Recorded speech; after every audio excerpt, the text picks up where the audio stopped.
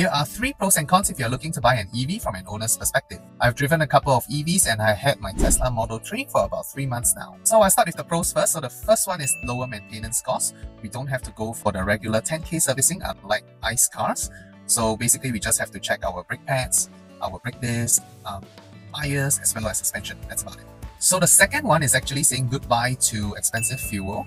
I used to pay about $1,000 a month for petrol based on my mileage, and the cost has significantly come down quite a bit ever since I switched over to an EV. Because it costs about 60 cents per kilowatt hour for a charge, and a full charge would cost me around $30+ maximum, which is a far cry from my $150+ per tank back then. So the third one is actually the increase in performance due to its high torque and seamless power delivery. So it's very unlike ICE cars where it takes time to build up power, or you will actually need a higher powered car such as a 2-liter turbo or 3-liter turbo even to bring the same performance.